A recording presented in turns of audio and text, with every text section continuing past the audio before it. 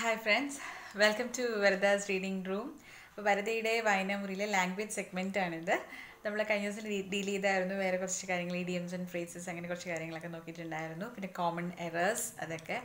അപ്പോൾ നമ്മൾ ഇന്നിപ്പം വേർഡ്സ് സിമിലർ ഇൻ പ്രൊനൗൺസിയേഷൻ ആണ് നോക്കുന്നത്. അതായത് ഒരേ രീതിയിൽ നമ്മൾ ഓൾമോസ്റ്റ് ഒരേ രീതിയിലെങ്കിലും ഉച്ചരിക്കുന്ന ചില വാക്കുകൾ, എന്നാൽ മീനിങ്സ് ഡിഫറെൻ്റ് ആണ്. അങ്ങനെ കുറച്ച് വേർഡ്സ് നോക്കാം. അപ്പോൾ നമ്മൾ സ്ഥിരമായിട്ടൊക്കെ യൂസ് ചെയ്യുന്ന കുറച്ച് വേർഡ്സ് ആയിരിക്കും. ഹോമോണിംസ് എന്നാണ് അതിന് പറയുന്നത്. അപ്പം അത് വലിയ സാങ്കേതികത്വത്തിലേക്ക് ഞാൻ കടക്കുന്നില്ല. നമ്മൾ സ്ഥിരമായിട്ട് നമുക്ക് പരീക്ഷയ്ക്ക് ചോദിക്കുന്ന ചോദ്യങ്ങൾ ഞാനിങ്ങനെ വായിച്ചു അതൊന്ന് ഷെയർ ചെയ്യാണ് കേട്ടോ. അതായത് ഒരുപാട് ഇൻട്രഡക്ഷൻ ഒന്നും പറയില്ല, നേരെ ഞാൻ കാര്യത്തിലേക്ക് കിടക്കുകയാണ്. ചില വേർഡ്സ് നമ്മൾ ഒരേപോലെ നമുക്ക് തോന്നും, സ്പെല്ലിംഗ് ഡിഫറെൻ്റ് ആയിരിക്കും, മീനിങ് ഡിഫറെൻ്റ് ആയിരിക്കും, ചിലപ്പോൾ സ്ലൈറ്റ്ലി പ്രൊനൗൺസിയേഷൻ ഡിഫറെൻ്റ് ആയിരിക്കും, ചിലപ്പോൾ ഒരുപോലെ ആയിരിക്കും പ്രൊനൗൺസ് ചെയ്യുന്നത്. നമുക്ക് എ വെച്ച് തുടങ്ങുന്ന രണ്ട് വാക്കുകൾ നോക്കാം. അതായത് ഒരു സെറ്റ് ഓഫ് വേർഡ്സ് ആണ് കേട്ടോ നോക്കണേ. ആബ്ജക്റ്റും ഓബ്ജക്റ്റും. ആബ്ജക്റ്റ് എന്ന് പറയുമ്പം ABJECT ആബ്ജക്റ്റ്, പിന്നെ ഓബ്ജക്റ്റ് OBJECT ഓബ്ജക്റ്റ്. അപ്പോൾ രണ്ടും വളരെ വ്യത്യസ്തമായ വാക്കുകളാണ്. ആബ്ജക്റ്റ്, ഇത് ABJECT എന്നുള്ള ആബ്ജക്റ്റ് എന്ന് പറയുമ്പോഴത്തേക്കും മിസറബിൾ എന്നാണ് അർത്ഥം. അതായത് ഇപ്പോൾ ഞാൻ ഒരു സെൻറ്റൻസ് പറയാം, അതായിരിക്കും നമ്മൾ മീനിങ് പറയുന്നതിനെക്കാട്ടിൽ സെൻറ്റൻസ് പറയുന്ന കാര്യങ്ങൾ മനസ്സിലാവും. അതായത് they are living in ആബ്ജക്റ്റ് poverty, അതായത് വളരെ കഷ്ടപ്പാടാണ്, കഷ്ടത്തിലാണ്, അല്ലെങ്കിൽ വളരെ മിസറബിളാണ് അവരുടെ ലൈഫ് എന്നാണ് ആബ്ജക്റ്റ് എന്നുള്ള വാക്കിൻ്റെ മീനിങ്. അതേസമയം ഓബ്ജക്റ്റ് OBJECT ഒബ്ജക്റ്റ് എന്ന് പറഞ്ഞു കഴിഞ്ഞാൽ നമ്മൾ വസ്തു എന്നുള്ളത് എടുക്കാം, പിന്നെ നമ്മൾ വേർബായിട്ട് യൂസ് ചെയ്യുമ്പോഴത്തേക്ക് എന്താണ് നമ്മൾ ലക്ഷ്യം എന്നുള്ള ആ രീതിക്ക് നമുക്ക് പറയാം അല്ലേ. അതായത് there object was to achieve the target within 2 years. അപ്പോൾ അവരുടെ ഒബ്ജക്റ്റീവ് എന്നാണ് ഞാൻ ഉദ്ദേശിക്കുന്നത്. അതായത് അവരുടെ ലക്ഷ്യം എന്തായിരുന്നു? ആ ടാർഗറ്റ് 2 വർഷം കൊണ്ട് മുട്ടിക്കുക എന്നുള്ളതായിരുന്നു അവരുടെ ടാർഗറ്റ്. അതാണ് ഒബ്ജക്റ്റ്. അപ്പം ഒബ്ജക്റ്റിന് വേറെയും പല മീനിങ് വേരിയേഷൻസ് ഉണ്ട്. ഞാൻ തൽക്കാലം ഈ രണ്ട് കാര്യങ്ങൾ, ആബ്ജക്റ്റ് ആൻഡ് ഓബ്ജക്റ്റ് എന്ന് പറയുമ്പോൾ രണ്ടും രണ്ടാണ് എന്ന് പറഞ്ഞതാണ്. ആബ്ജക്റ്റ് എന്ന് പറഞ്ഞാൽ മിസറബിൾ, ഒബ്ജക്റ്റ് എന്ന് പറഞ്ഞു കഴിഞ്ഞാൽ പേർപ്പസ്. ഓക്കെ, ഇനി വേറെന്ന് പറഞ്ഞാൽ ആക്സസും എക്സസും. ആക്സസ് എന്ന് പറയുമ്പോൾ ACCESS ആക്സസ്. പിന്നെ എക്സസ് എന്ന് പറയുമ്പോൾ EXCESS എക്സസ്. അപ്പം ആക്സസ് എന്ന് ഉദ്ദേശിക്കുന്നത് അപ്രോച്ച് എന്നാണ്. എക്സസ് എന്ന് പറഞ്ഞാലോ മോർ ദാൻ റിക്വയർഡ്, ആവശ്യത്തിൽ അധികം എന്നാണ് ആണല്ലോ. അപ്പം ആക്സസ് എന്ന് പറയുമ്പോൾ ഇങ്ങനെല്ലാം സെൻറ്റൻസസ് പറയാം. നമ്മൾ പദാനുപത മീനിങ് പറയുന്നതിനെക്കാട്ടിലും സെൻറ്റൻസ് പറയുമ്പോഴായിരിക്കും കുറച്ചുകൂടി നമുക്ക് മനസ്സിലാക്കാൻ എളുപ്പം. അപ്പം he has access to powerful politicians അല്ലേ എന്ന് പറയുമ്പം എന്താണ്, പവർഫുൾ പൊളിറ്റീഷ്യൻസുമായിട്ട് അദ്ദേഹത്തിന് അപ്രോച്ച് ഉണ്ട്, ആക്സസ് ഉണ്ട് എന്നാണ് ഉദ്ദേശിച്ചത്. പിന്നെ എക്സസ് എന്ന് പറയുമ്പോൾ മോർ ദാൻ റിക്വയർഡ്, ആവശ്യത്തിൽ അധികം അല്ലെങ്കിൽ അധികമായി എന്നുള്ളത്. The excess food was given to the poor home, അധികം വന്ന ഫുഡ് നമ്മൾ പൂർ ഹോമിൽ കൊടുത്തു.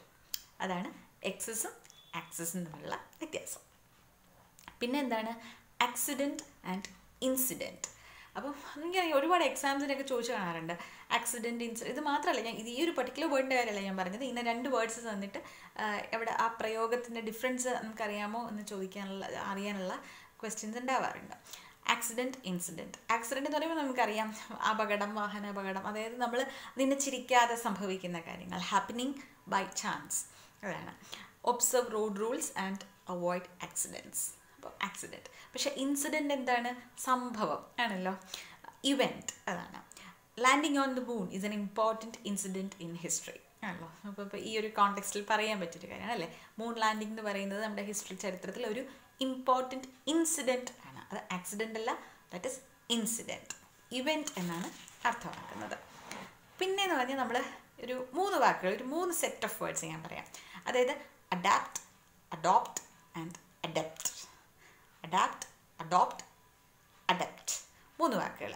അപ്പോൾ ആദ്യം അഡാപ്റ്റ് നോക്കാം. ADAPT adapt.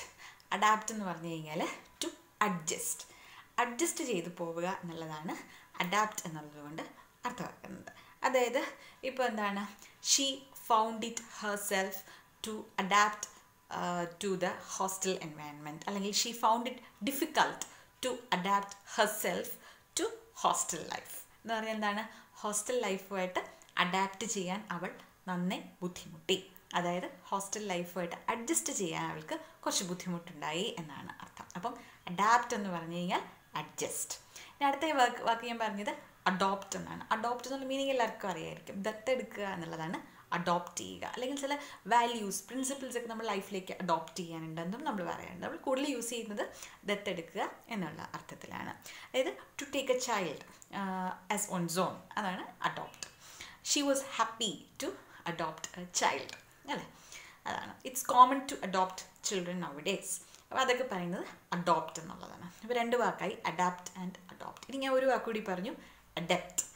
അതത്ര കോമൺ അല്ല, അല്ലേ? ADEPT, അഡെപ്റ്റ്. അഡെപ്റ്റ് എന്ന് പറഞ്ഞാൽ എക്സ്പേർട്ട് എന്നാണ്, വിദഗ്ധ അല്ലെങ്കിൽ വിദഗ്ധൻ എന്നാണ്.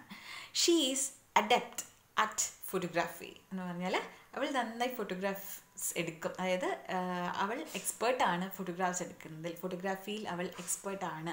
ഷീ ഈസ് അഡെപ്റ്റ് അറ്റ് ഫോട്ടോഗ്രാഫി എന്ന് പറഞ്ഞാൽ അതാണ് അർത്ഥം. അപ്പോൾ 3 വാക്കായല്ലോ, അഡോപ്റ്റായി, അഡപ്റ്റായി, അഡാപ്റ്റായി, 3 വേർഡ്സ്. ഓക്കെ. ഇനി എന്ന് പറഞ്ഞു കഴിഞ്ഞാൽ നമുക്ക് വേറൊരു കാര്യം നോക്കാം. അതായത് അല്യൂഷൻ ആൻഡ് ഇല്യൂഷൻ. അല്യൂഷൻ എന്ന് പറയുമ്പോൾ എ ആണ്, ALLUSION, അല്യൂഷൻ. ഇല്യൂഷൻ എന്ന് പറയുമ്പോൾ ILLUSION, ഇല്യൂഷൻ. ഇനി നമുക്ക് മീനിങ് എന്താണെന്ന് നോക്കാം. അല്യൂഷൻ എന്ന് പറഞ്ഞാൽ, ഇല്യൂഷനാണ് കുറച്ചുകൂടെ നമുക്ക് ഫെമിലിയർ. അപ്പോൾ ഇല്യൂഷൻ പറയാൻ എന്താണ്? ഇല്യൂഷൻ എന്ന് പറഞ്ഞാൽ എന്താണ്? ഒരു ഫോൾസ് നോഷനാണ്, ഒരു തെറ്റായ നോഷൻ, ഒരു തെറ്റായ ധാരണ. അല്ലെങ്കിൽ എന്താ പറയുക, ഇപ്പോൾ life on another planet is an illusion നമ്മൾ പറയും, അല്ലേ? അപ്പം അതാണ് ഇല്യൂഷൻ, ഒരു ഫോൾസ് നോഷൻ എന്ന് പറയാം. അതേസമയം അല്യൂഷൻ എന്ന് പറഞ്ഞു കഴിഞ്ഞാൽ റെഫറൻസ് എന്നാണ് അർത്ഥം. അതായത് നമ്മൾ എന്തെങ്കിലും നമ്മൾ ഇപ്പോൾ ഞാനൊരു എക്സാമ്പിൾ പറഞ്ഞാൽ, there are allusions to Greek myths in his poems എന്ന് പറഞ്ഞാൽ, അതായത് അയാളുടെ പോയംസിൽ, അയാളുടെ കവിതകളിൽ ഗ്രീക്ക് മിത്തുകളുടെ അല്യൂഷൻസ് ഉണ്ടെന്ന് പറഞ്ഞാൽ ഗ്രീക്ക് മിത്തുകളുടെ റെഫറൻസ് ഉണ്ട് എന്നാണ് അർത്ഥം. അതാണ് അല്യൂഷൻ. റെഫറൻസ് എന്നാണ് അല്യൂഷൻ്റെ മീനിങ്. ഇല്യൂഷൻ എന്ന് പറഞ്ഞാൽ false Notion. So that's A difference between allusion and illusion. Please note the difference in spelling also. Okay, one starts with A. Allusion എന്ന് പറയുമ്പോൾ എയിൽ സ്റ്റാർട്ട് ചെയ്യും, ഇല്യൂഷൻ എന്ന് പറയുമ്പോൾ ഐയിലാണ് സ്റ്റാർട്ട് ചെയ്യുന്നത്. പിന്നെന്ന് പറഞ്ഞാൽ വേറെ 2 വാക്കുകൾ, അമിയബിൾ ആൻഡ് അമിക്കബിൾ.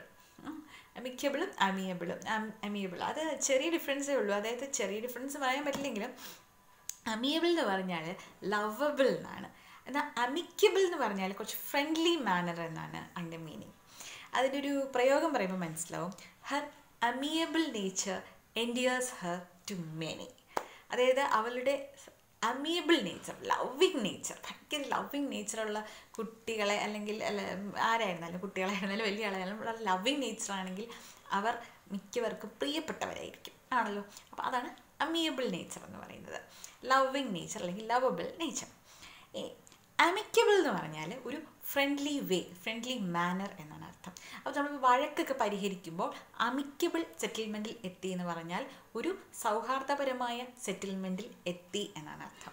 ഓക്കെ, അതായത് the dispute ended with an amicable settlement എന്ന് പറഞ്ഞാൽ ഒരു ഫ്രണ്ട്ലി ആയിട്ടുള്ള ഒരു രീതിയിൽ ആ വഴക്ക്, ഡിസ്പ്യൂട്ട് അവസാനിച്ചു, സെറ്റിൽമെൻ്റ് ആയി എന്നാണ് അർത്ഥം. So that's A difference between amiable and amicable. ഇനി എന്താണ്? ഇനി നമ്മൾ സ്ഥിരമായിട്ട് എല്ലാവർക്കും ഫ്രീ ആയി കൊടുക്കുന്നൊരു സാധനമാണ് അഡ്വൈസ്. അഡ്വൈസിൻ്റെ നൗണുമുണ്ട്, വേർബുമുണ്ട്. നൗൺ എന്ന് പറയുമ്പോൾ നൗണും വേർബും ഒക്കെ നമ്മൾ അഡ്വൈസ് തന്നെയാണ് പറയുക. പക്ഷേ there is A slight difference in spelling. അതായത് നൗൺ എന്ന് പറയുമ്പോഴത്തേക്ക് നമ്മൾ ADVICE ആണ് നൗൺ യൂസ് ചെയ്യുന്നത്. അതേസമയം വേർബ് ആണെങ്കിലോ ADVISE ആണ് വേർബ്. എപ്പോഴായി നൗണും വെർബും വ്യത്യസ്തമായിട്ട് പ്രയോഗിക്കണമെന്ന് വെച്ചാൽ എന്താണ്, നമ്മൾ ഫ്രീ ആയി കൊടുക്കുന്ന അഡ്വൈസ് എന്ത് തന്നെയാണ്, നൗൺ തന്നെയാണ്. Advice, ADVICE, advice. ഓക്കെ. ഇനി അപ്പോൾ നമ്മൾ പറയുകയാണെങ്കിൽ നമ്മൾ സ്ഥിരമായിട്ട് പറയാൻ പറ്റുന്നൊരു എക്സാമ്പിൾ എന്ന് പറഞ്ഞാൽ he didn't listen to his fathers advice എന്ന് പറയാം. അച്ഛൻ്റെ അഡ്വൈസ് കേട്ടില്ല. അപ്പോൾ ഫാദേഴ്സ് അഡ്വൈസ് എന്ന് പറയുമ്പോൾ അവിടെ എന്താ സ്പെല്ലിങ് എഴുതുക? ADVICE. ഓക്കെ. അപ്പോൾ കാരണം അവിടെ നമ്മൾ നൗണാണ് യൂസ് ചെയ്യുന്നത്. ആ ഒരു പീസ് ഓഫ് അഡ്വൈസ് എന്നുള്ള ഒരു സംഭവമാണ്, അത് നൗണാണ്. ഓക്കെ. ഇനി എന്താണ് വേർബായിട്ട് എങ്ങനെ യൂസ് ചെയ്യാം? He advised me to work hard. നന്നായി അധ്വാനിക്കണമെന്ന് എന്നെ അഡ്വൈസ് ചെയ്തു. അപ്പം advised me to work hard. അപ്പോൾ അഡ്വൈസ്ഡ് എന്ന് പറയുമ്പോൾ ADVISED, അഡ്വൈസ്ഡ് ആണ്. അപ്പോൾ അവിടെ നമ്മൾ എന്താണ് വേർബാണ് യൂസ് ചെയ്യുന്നത്. അപ്പോൾ അതാണ് വേർബ് ആൻഡ് നൗൺ അഡ്വൈസിൻ്റെ രണ്ട് വ്യത്യസ്തമായ സ്പെല്ലിങ്ങോടുകൂടിയാണ് നമ്മൾ പ്രയോഗിക്കേണ്ടത്. അപ്പോൾ അതാണ് അഡ്വൈസ്. അപ്പോൾ പിന്നെന്താണ്, പിന്നൊരു കാര്യം, നമ്മൾ ആർട്ടിസ്റ്റ് എന്നുള്ളത് കേട്ടോ, അത് ഞാൻ ഈ ഇടക്കാലത്ത് വായിച്ചതാണേ, മിക്കവർക്ക് അറിയായിരിക്കും, എന്നാലും ഒരു നുറുങ്ങറ വേണ്ടി ഞാൻ പറയണം. ആർട്ടിസ്റ്റ് എന്നുള്ളത് നമുക്ക് രണ്ട് തരത്തിൽ നമുക്ക് സ്പെല്ലിംഗ് ഉണ്ട്. ARTIST ആർട്ടിസ്റ്റും ഉണ്ട്, ARTISTE ആർട്ടിസ്റ്റും ഉണ്ട്.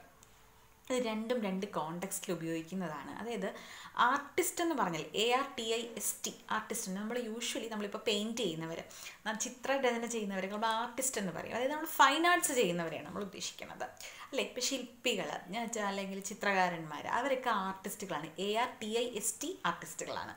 അതായത് one who practices fine arts, അതാണ് ഉദ്ദേശിക്കുന്നത്. He is a born artist എന്നൊക്കെ നമ്മൾ പറയുമ്പോൾ ഏത് സ്പെല്ലിംഗ് യൂസ് ചെയ്യും? ARTIST എന്നുള്ളതാണ് ഉപയോഗിക്കുന്നത്. പക്ഷേ ഞാൻ പറഞ്ഞു ഒരു സ്പെല്ലിങ്ങും കൂടി ഉണ്ട്, ARTISTE എന്നുള്ള ഒരു ആർട്ടിസ്റ്റ് ഉണ്ട്. അതെന്താണെന്ന് വെച്ചാൽ നമ്മൾ ഈ പ്രൊഫഷണൽ ആയിട്ടുള്ള ആർട്ടിസ്റ്റുകൾ, ഇപ്പോൾ കൊറിയോഗ്രാഫി ചെയ്യുന്നവർ, സ്റ്റേജിൽ പെർഫോം ചെയ്യുന്ന ആർട്ടിസ്റ്റുകൾ, ഇപ്പോൾ ഡ്രാമയിൽ, അതായത് അങ്ങനെ തിയേറ്റർ ആർട്ടിസ്റ്റുകൾ, അപ്പോൾ അവർക്കൊക്കെ നമ്മൾ എഴുതുമ്പോൾ പ്രയോഗിക്കുമ്പോൾ ARTISTE ആണ്. അത് പ്ലൂറലായിട്ട് ഉപയോഗിക്കുമ്പോൾ ARTISTES ആർട്ടിസ്റ്റ് എന്നുള്ളത് യൂസ് ചെയ്യും. അപ്പോൾ എന്താണ് പറയുക?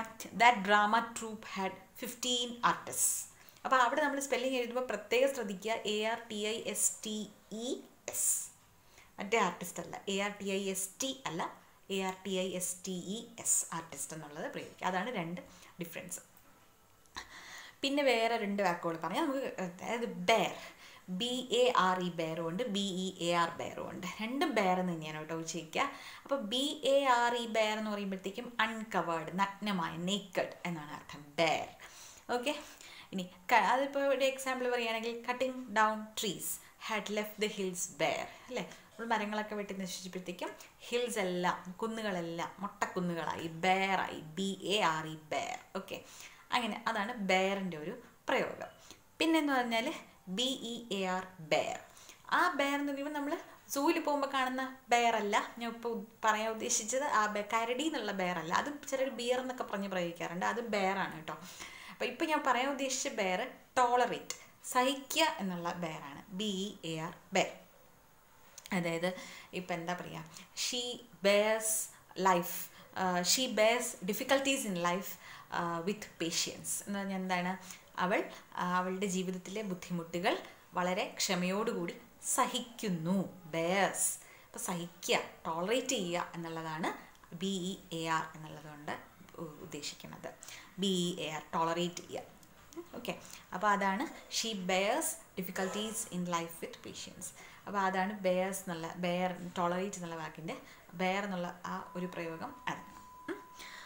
പിന്നെ ഒരു കാര്യം കൂടെ പറഞ്ഞോട്ടെ, ബിസൈഡും ബിസൈഡ്സും, BESIDE ബിസൈഡ്, BESIDES ബിസൈഡ്സ്.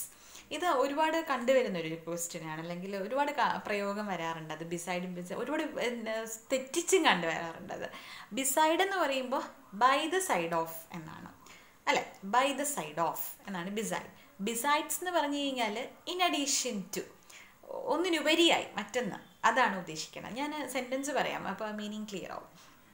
ഇപ്പോൾ എന്താ പറയുക, മൈ ഹൗസ്, എൻ്റെ വീട്, it is beside A church അല്ലെങ്കിൽ ബിസൈഡ് എ ടെമ്പിൾ എന്ന് പറയുകയാണ്.